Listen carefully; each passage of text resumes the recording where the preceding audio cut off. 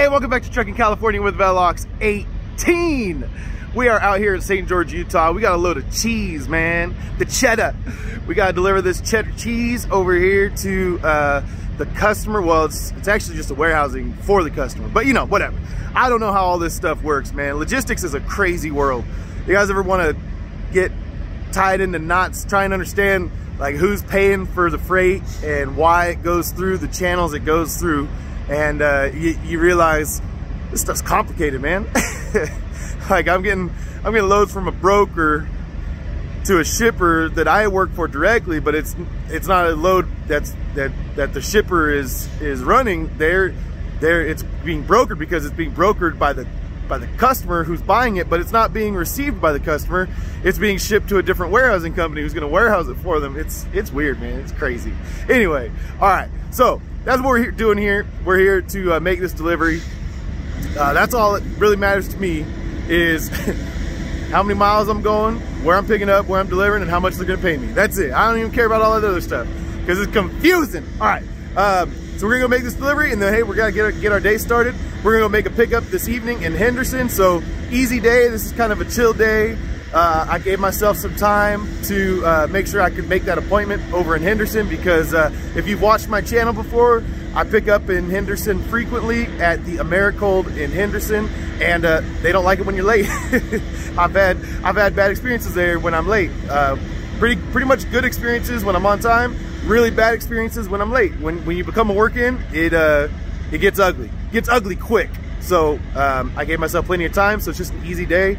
We're gonna do this, run over there, do that, boom, boom, boom, wham, bam, thank you, ma'am, and roll the music.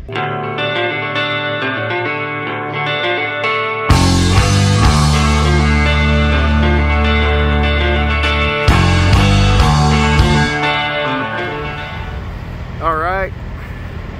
I went and checked in over here at the receiving office, and guy opened the door. First words out of his mouth, "We're effed today," and I was like, "Oh, all right."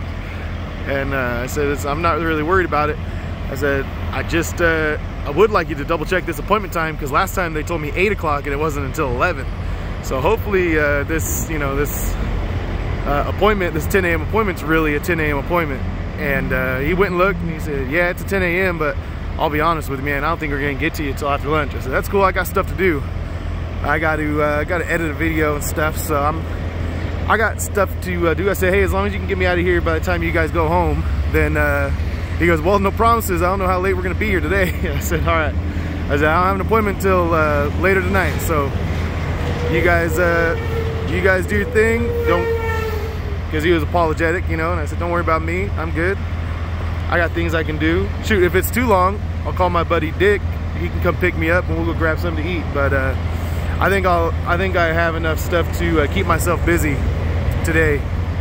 Trying to book loads out, trying to edit video, and trying to I got some other things I got to take care of, man. Some other I got plans in the works, so there's always a bunch of stuff kind of like lingering around. To-do list stuff, you know what I mean? You know what I mean? You know, there's lots of little things you gotta do to make big things happen. So anyway, that's what we're gonna do. We're just hanging out here in the shade. I probably should dust off the truck and wipe off some of the water marks from yesterday. You know, after you wash the truck, then you drive, then the water comes out of all the different little crevices and all the seals and everything. And so if I dust it off and then I wipe those down right now, then it won't be as ugly, right? Gotta dry the truck off, but it's hard to dry the truck off and get all the water out of the seals and everything. So anyway, that's what I'm gonna do. I got some hours, I guess, to do it. So I'll catch up with you guys in a little bit. All right, it's 11:30. Still don't have a door, so we got the video inside doing its thing, and we are trying to get all this stuff off the truck. Just washed it yesterday, and all the water comes out of all the little crevices and creases. So that's all we're doing. Wiping it down. I got this stuff right here. Anti-static showroom shine. and get this from a like a detail warehouse, whether, you know, it's like a, whatever you call it. What do you call it? A supplier for like auto detailers. So it's good stuff. I'm digging it. So I'm just gonna finish up this side of the truck, and then I think I ran out of my tire shine, so I'm gonna have to get some tire shine on these another day. But it's we're getting there. We're getting there. I'm ready for summertime, man. I'm ready to put this thing in a couple more shows. Yeah, let's do it. All right. It is like 1 o'clock, and we, the collective we, meaning you guys and myself, are going to be backing into a dock right now. Does that sound like fun? Sure sounds like fun to me. I'm kind of going to blindside this thing a little bit because there's no trailers in there right now.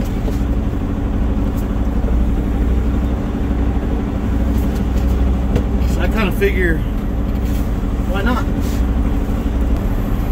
It's a lot easier when there's no trailers next to me on this little turnaround. Get down, turn around, touch around, boo, scoop, boo. Sometimes I don't even know the songs I sing, man. I don't know that song. I've heard it, but I don't know it. I don't even know if I probably messed up the words on it. But that's what we do.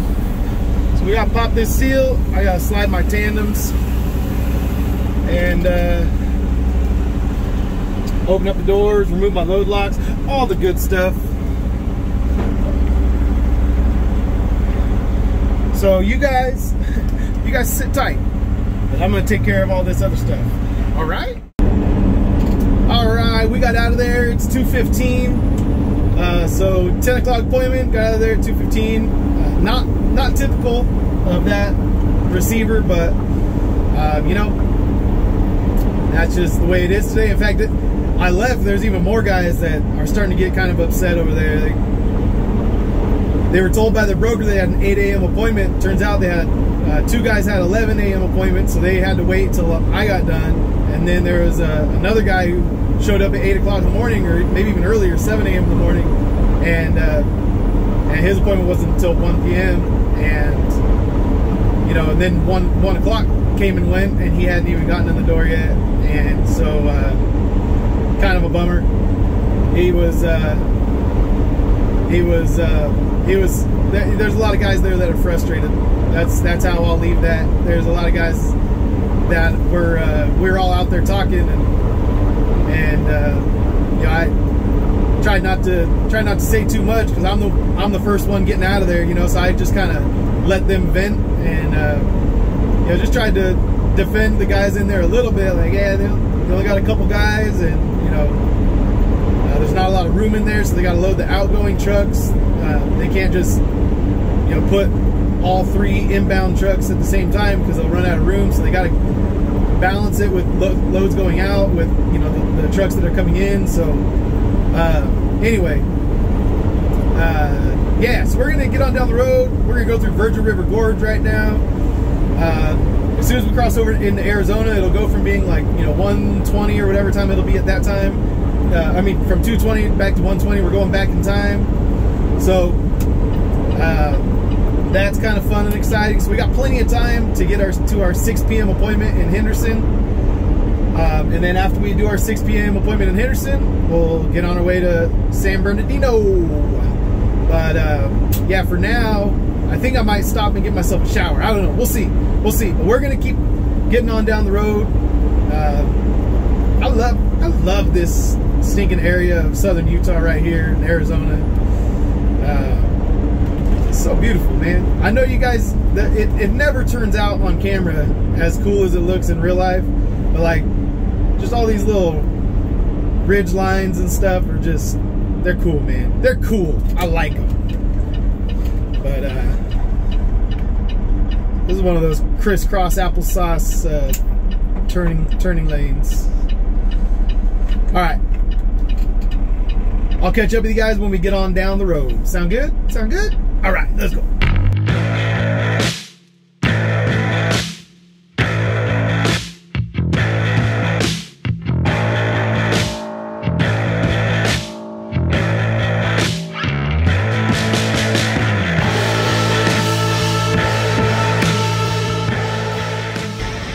All right, we made it over here to the Flying J. Flying J, see that? See that all the way back there in the background? So we're at the Flying J right here in Mesquite, Nevada. I'm gonna go in and take a shower. They're doing construction just on the other side of this, towards Vegas. So we're gonna have to try to get through that to get over to our pickup, but it's only 2:30. 2:15, something like that. So I'll leave here around 3:30, and we'll have plenty of time to get over there and make our pickup at 6 o'clock. So that's the plan right now. I'm gonna go in and get cleaned up, and shoot, I'll chat with you guys after that. You guys can't go in there with me. That'd be inappropriate. Inappropriosity, as one of my kids would say. I forget which one said that. Inappropriosity. So yeah, we're not gonna be doing that. There he is. So, man, right here at this Eagles Landing Flying J, Mesquite, Nevada. Showers were nice, man. Take a look. After all that talk, I ended up taking you guys into the shower with me anyway. But yeah, I like that shower, man. It was nice and clean, hot water. I love truck stop water pressure. Water pressure at my house is always weak sauce. Water pressure at these truck stops. I should go to the truck stops by my house to take showers, because it's always better at truck stops. But anyway, let's get on the road. All right, so the map is saying that they're doing construction up here a little ways, that it's a 25-minute delay. I was kind of hoping that it would dissipate before we got up here. You know, like, it's getting towards the end of the day. It's 3 o'clock, after 3. But even with the delay, it is only a 2-hour drive. So that's what we're driving into, is a 25-minute delay, but we'll still be getting there about an hour early for our appointment at Americold. So we're still doing okay. Doing okay. I was hoping that this would get picked up, but it's not. But I did get a piece of good news while I was over there in Utah. Started emailing with a customer. They emailed me about picking up some loads. So looks like, and it's not final yet, but it looks like I've booked about $20,000 worth of work for the end of February and beginning of March. So that's pretty cool, man. Kind of get me out of that slow season. As long as I can find decent backhauls, I'll be making, you know, good money, and we'll be you know, rocking and rolling again, man. So kind of cool when you know, I'm gonna call the broker that I get my backhauls from, that I've been getting the Lighthouse Foods backhauls from. I'm gonna call him. There's another one that has similar loads out of St. George. And then there's always these ice cream loads and stuff out of Henderson if I need to use those. So yeah, there's some options for me, and so I'm gonna see if I can't get set up to do you know, some of those backhauls, and if I can get it all squared away, we'll be sitting pretty. And actually it's 8 loads, because they already called me for one other load. So I believe it'll be 8 loads I'll be taking care of, and I just gotta get the schedule booked right, and everything else will fall into place. Everything else will just fall into place. So you know, they asked me how quickly I could turn them around. I told them to give me you know, every 3rd day, so that way I can come out here, you know, get loaded, come out here, deliver the next day. So the first day, I mean, if you count the day that you get loaded as day 0, then this would be the first day. Then you get loaded, and then you go back and you deliver on the second day, and then I would be picking up on the third day. So that's kind of the way that I'm going to set it up. I should get, you know, a night at home each trip on that second night, before the third day, and so that's kind of my plan right now, man. Good news, good news. I mean, I've been making do with the spot market. It's good, but it's nice to have things pre-booked and to know, you know, that I've got money coming in. I've got money on the schedule. I much prefer that than you know, seeing what happens on any given week and hoping that the freight volume is high enough that I can get good rates and all that good stuff. So yeah, so we're doing good, man, doing good. So we're gonna sit through this traffic. I'll catch up with you guys when we get to Americold and Henderson. There's nothing much to see here. It's just construction traffic, so nothing to keep you guys watching for. Let's fast forward to Americold. Woo!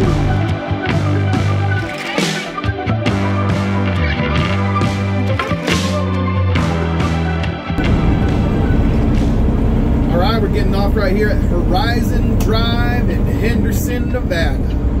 Henderson, baby. Coming down Horizon Drive, there's a exceptional childcare for happy kids. It's called the Giggle Nest. Is it just me, or is that a weird name for a preschool? I don't know, man. The Giggle Nest. That's weird. All right, we just crossed the railroad tracks, so we're coming up to Americold in Henderson on Horizon Drive. Every time I cross railroad tracks, I have to like rethink about that I'm not doing hazmat tanker anymore, because when you're in the hazmat tanker, you got to stop at all railroad tracks and put on your hazard lights. So every time I hit a railroad track, I'm like, oh, did I just run a? Oh no, that's right, I don't have to do that anymore. But all right, we're gonna get in here and we'll get checked in. And we'll see how long this takes. I'll probably order some dinner to get delivered over here while I wait. It's kind of what I usually do. So I think that's the plan, Stan. I'll check in with you guys a little bit later on. We got assigned a door right away. So we're gonna pull over here, get ourselves in the door. I already got food on the way. I think we're gonna have a good night, folks. I really do. Really do though. But that's what's cool about running kind of this little lane, Vegas to SoCal, and then I'm going to be going to Phoenix too. Is that just the short drives allow for just an ease of the schedule. Like I can kind of relax a little bit. I don't have to worry about the you know, whether or not I'm gonna be able to make it to my appointment and where. You know, I guess I still have to worry about where I'm going to sleep, but it's not like the, I don't know, it's not the same as worrying about where you're going to sleep when you have to drive through the night and then show up at the receiver, you know, in the middle of the night and park somewhere on the side of the road just so that you can get your hours to reset the next day. Like, I don't know, I just don't have that worry this time. It's going to be, easy. I ordered my food, and I got myself another one of these Philly cheesesteaks from a place called Straight from Philly. But this one, it just feels lighter. Like the last one was just packed with meat and cheese. It felt like a brick when I picked it up. This one feels like airy. I don't know. So let's see. Let's see what we're dealing with here. Let's see if it's similar. Nope. Is it some sort of a chicken bacon something or other? Oh man. You know, the Uber guy looked a little confused. He was like, all right, North Philly, right? And I was like, yeah. He's like, okay. So I think he mixed up me and someone else's order. Doesn't smell bad. I might just eat it. I don't know what to do in these situations, man. I think I'm just going to eat it and call Uber and get a refund. Suckers. All right. guys gotta see it though. It's like some sort of chicken bacon. I could just tell by the weight. I'm like, this ain't the same thing I ordered last time. And I actually didn't think it was a wrong order. I just thought they skipped me this time, you know, like they just didn't put as much stuff on there. But yeah, it sucks because you got to call Uber to figure this out, and Uber has a call center, and this is hot. But I'm gonna call. All right. Hopefully we get loaded soon. We're in the dock. We're ready to go as soon as they come out and tell me that they're gonna load me. I open my doors up, I back in, and then they load me like that. So it happens quick here. You wait up till the moment, especially the night shift. You wait and wait and wait, and then boom, you get loaded and you're out. So we'll see how long this takes. All right, just an update. So they just, no questions asked, refund you the money. So I could eat this for free and just kind of be like, all right, that's a win.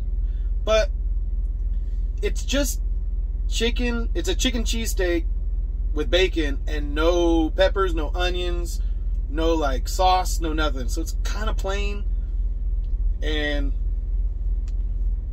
I kind of just want a Philly cheesesteak. So I reordered it. We're gonna see if Uber Eats can get it right this time. Yeah, it's not that good. It needs, like, you know, substance.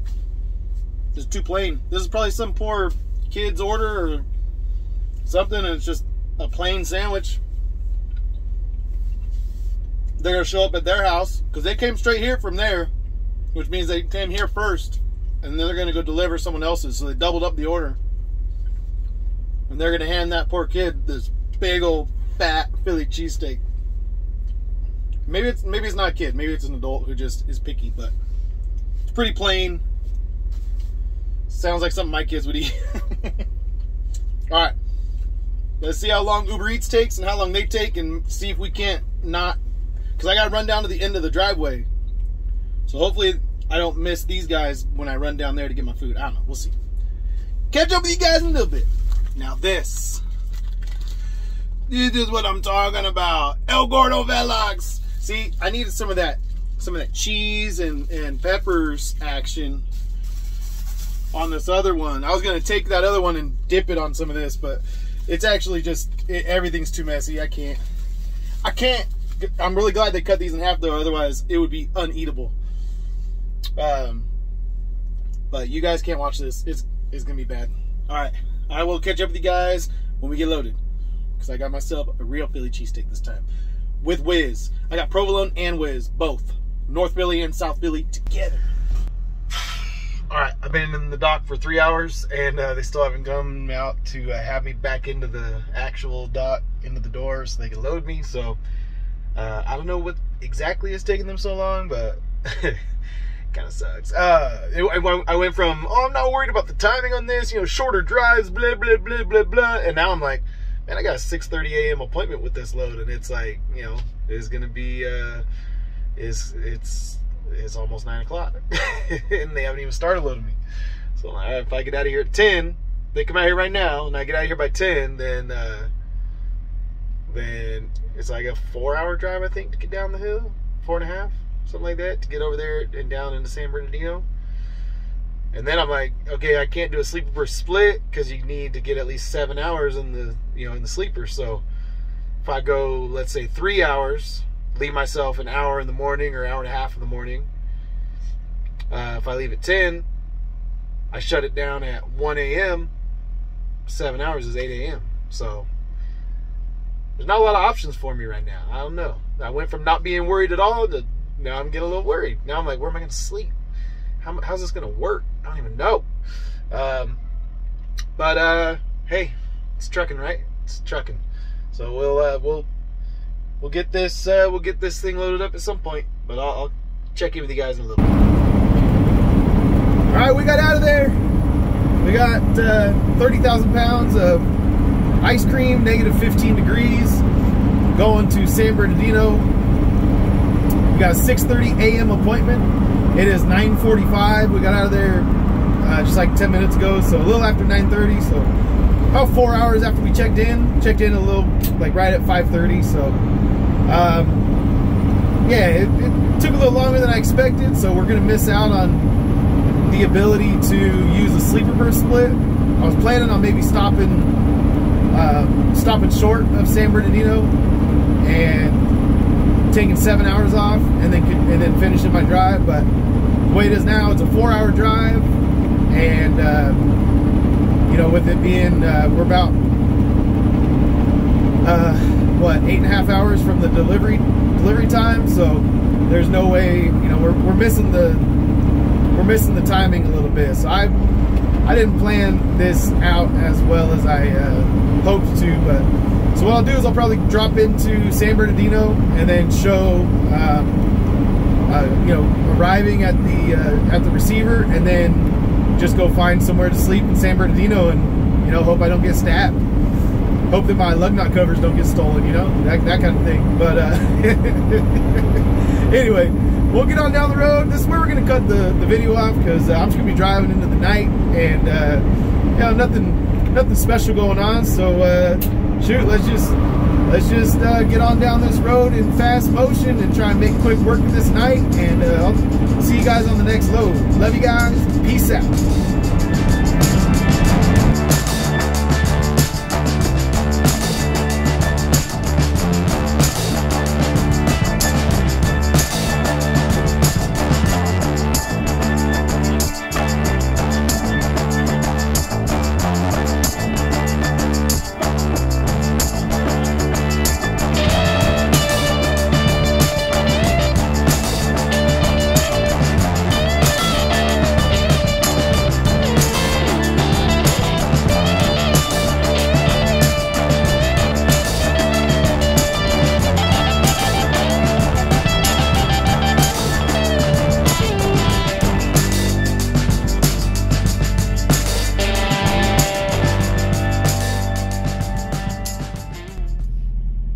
Alright guys, pray for me. I'm gonna go to sleep on just a dirt shoulder over here in San Bernardino. Pray that I don't die or step on a dirty needle or get hepatitis. I don't want to get hepatitis.